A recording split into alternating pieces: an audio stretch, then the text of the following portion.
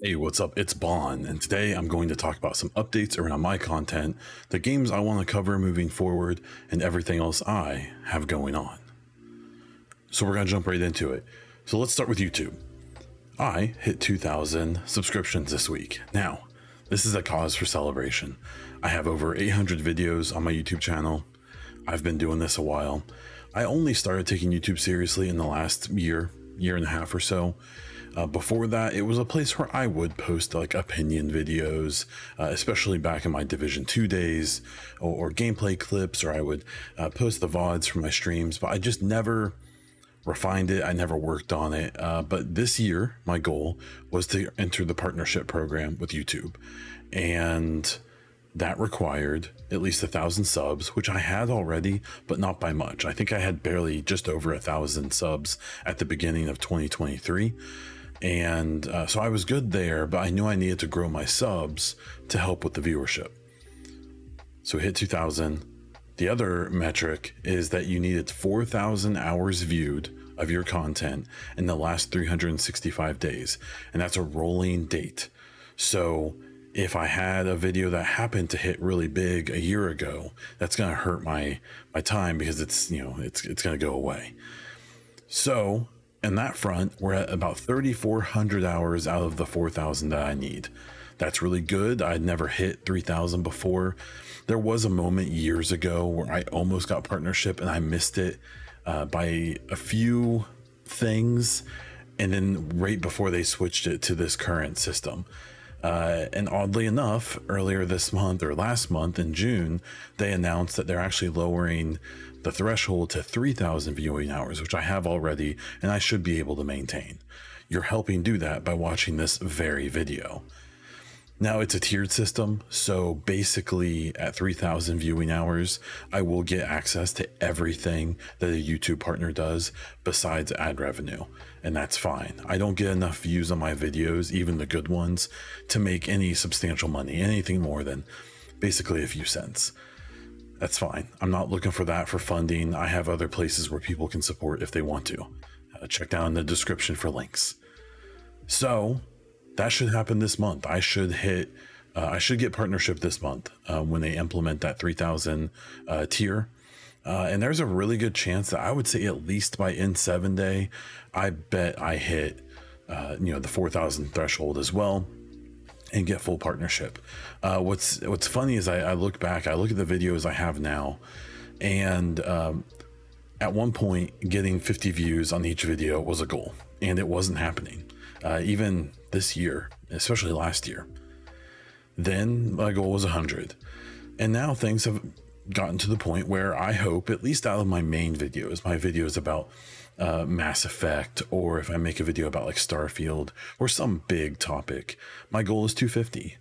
And honestly, a lot of my videos lately have been going over that. And sooner than later, I hope by the end of this year, my expectation is 500. And then it's 1,000. And then you go up and up. And you start to have those expectations for those higher numbers because, that's the goal. Even though I do this as a hobby, even though this is mostly fun for me, I still take it seriously. It's something I enjoy doing and that, has been somewhat lucrative to me in some ways. And so I take it seriously because people are giving me their time and I think I should take that seriously. So on the YouTube front, things are going pretty well. And I think any of you who are watching this, because you're probably part of this, and thank you for watching my YouTube videos, subscribing, doing all of that stuff. It's been really fun this year. And I think that the goal to get partnered this year is happening. And it's going to happen like halfway through the year. And that's really cool. And I'm excited to set a new goal. Next, I have the podcast. That's a steady as she goes situation. We're coming up on my 250th episode, which is pretty crazy. I have been doing that podcast for many years. It's called the EchoCast, if you're not aware. It started off as a Division 2 podcast, or actually it started as a Division 1 podcast, turned into a Division 2 podcast. And then a couple years ago, I guess it's been a couple years now, turned into more of a general gaming podcast. where I talk about Mass Effect and The Division and everything else I'm interested in, and all of the news and speculation, and comment on events and things that are happening. The unique thing about the podcast, if you don't listen, is that it's only me. Solo podcasts are not very common because they're not very popular, as I've learned, and that's fine. I'm just a kind of a solitary person. I don't collaborate very often, for better or worse, and I have found it's just I enjoy doing the solo thing. I enjoy the interaction that comes from it, because that's the star of the show, really, is hearing from the people who listen. And 250 almost episodes in, I'm really proud of the product. I think it's really good. The listenership has plateaued pretty much. It's been roughly the same for the last couple of years, even though it has, oddly enough, ticked up a bit on YouTube, which is really odd. Where I used to literally get maybe a dozen people listening to the podcast in the video version on YouTube, and now recent episodes have gotten over 100 views and things like that. Not huge numbers for a lot of people, but for me, I more care about improvement than comparisons. There's people who are making Mass Effect videos and have podcasts and stuff that get 100 views a minute or an hour, and they blow me out of the water. That's fine. I can only do what I'm doing. So I would love those numbers. Maybe we'll get there one day. But for now, I'll celebrate what I have. So almost 250 episodes. We're creeping up on it. I don't have anything super special planned. I would like to maybe have an interview or something for that 250th episode, to publish that. Have someone on either from the past who I've had on before. I've been trying to work out some interviews. The problem is a lot of gaming related people, all of the ones I know, are about to release games or are in the middle of kind of secretive stuff, and so they're afraid to go on podcasts because they don't want to mess anything up and say something they're not supposed to. So we'll see. I do hope to have some interviews that are Mass Effect related around N7 Day. I'm sure I'll have N7 Legend on after N7 Day, so we can do all the breakdowns and throw out all of our theories and thoughts about that. I'm also trying to get people that work at BioWare and stuff like that. Again, they're a pretty tough bunch to get a hold of and to drag onto the show. I know Mark Meer, who voices Commander Shepard, is pretty agreeable to coming on the shows and things like that. So it might be cool to have him on in or on or around N7 Day. So keep an eye out on the podcast. It is called The EchoCast. It is on all podcast platforms, and I would love if you would check it out. The stream. Okay, so that's a kind of an interesting one. The stream at this point is my lowest priority. It's not that I don't take it seriously. I hope if you do watch my streams that you enjoy them, that you think that they are like worthy content. I think I've been streaming for a long time, and even though I've never made it big or even gotten close to partnership and stuff, I am still really proud of the product. I think that I do a good stream. It's just my biggest issue is I tend to play games people don't care about watching, and I just don't stream very consistently. And those two things make it hard to grow, especially nowadays on Twitch or really any streaming service. You're fighting an uphill battle, but I still really enjoy it. I see it as a way to connect to people who watch my videos, who check out the podcast, who maybe pay attention to my Twitter and stuff like that. The stream, like the stream is probably never gonna be like my biggest thing at this point. I'm probably not the most interesting person to watch, but I think it is a good way to have that that contact with people that are in my Discord, that are in these other places, and it's cool. And it is cool. Like, you'll notice I only carry a fairly around a dozen subs at any given time on Twitch, but I think at least half of them have been subs for like 4 or 5 years. I believe I have someone who should be a 70-month sub fairly soon. My stream anniversary is coming up, and I believe I started back in 2018 or maybe 17. I'd have to look it up. So the stream, not any huge news there. When the YouTube partnership thing goes through and I have access to badges and emotes and stuff like that, I do plan on at least trying out the Streamlabs multi-streaming service, where I will stream on YouTube and on Twitch. and have full ability for people to get memberships or subscriptions, or to donate bits or do super chats and do all of that stuff. And I'm going to do it through Streamlabs. If you paid attention to my streams a few months ago, I was basically running 2 streams at a time every time I streamed to make it work, and it was too much work. It was rough on my PC, and you know, we'll try the multi-streaming again, but with a focus on Twitch, and we'll go from there. We'll see what happens. So there's the stream. Please come check me out, twitch.tv/BonDiesel.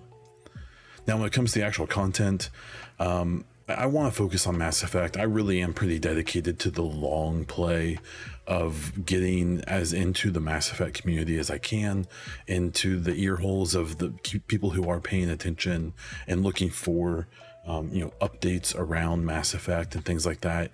Everyone else, all of the other freaks who are like me and who will want to, you know, pay attention to every little detail and every little thing.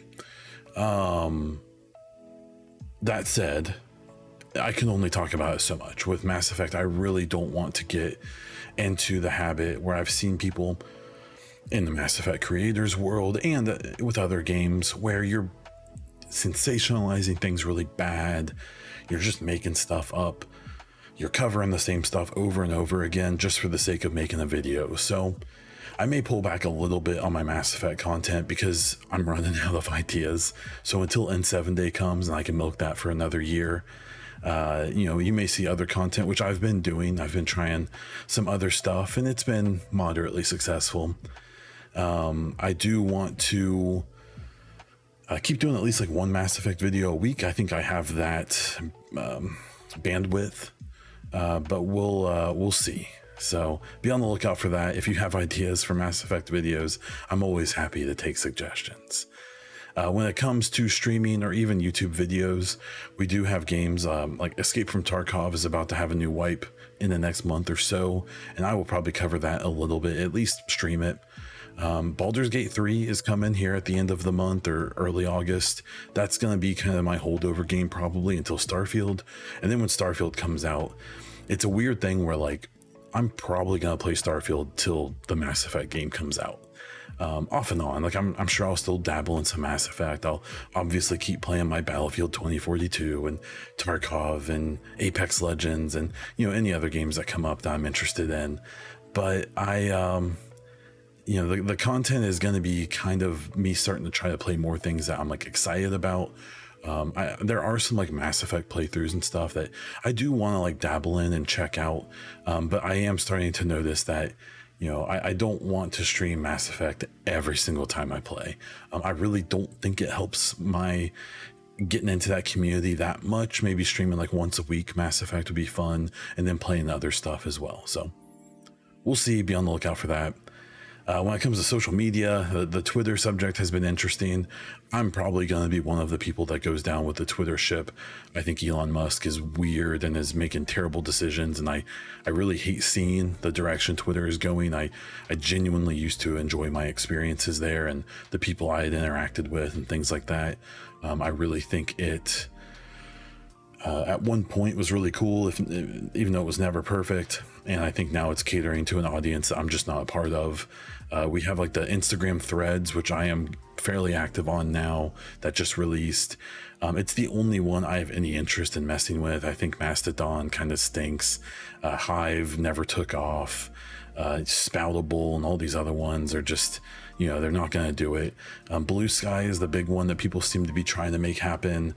I think the involvement of Jack is not good. I think he's a tough character, and I just think that it being exclusive still and not being opened even now is just not going to fare well for them, especially as Threads kind of takes off. So you know, I'll still be around if you enjoy the social medias. If you don't, I don't blame you, but you'll probably be finding me mostly on Twitter and Threads from now on. last, Patreon. We had some growth this year. It's not huge.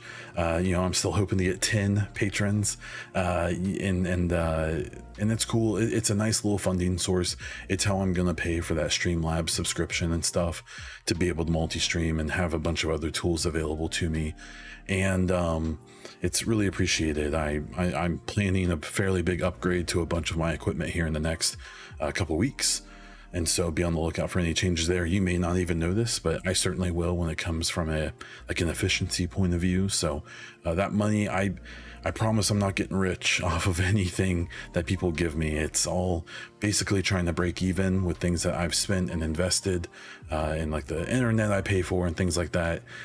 So, if you want to be a patron, it starts as $1, $5, or $10 a month. It's pretty cheap. The main thing you get from it are ad-free episodes of the podcast every week.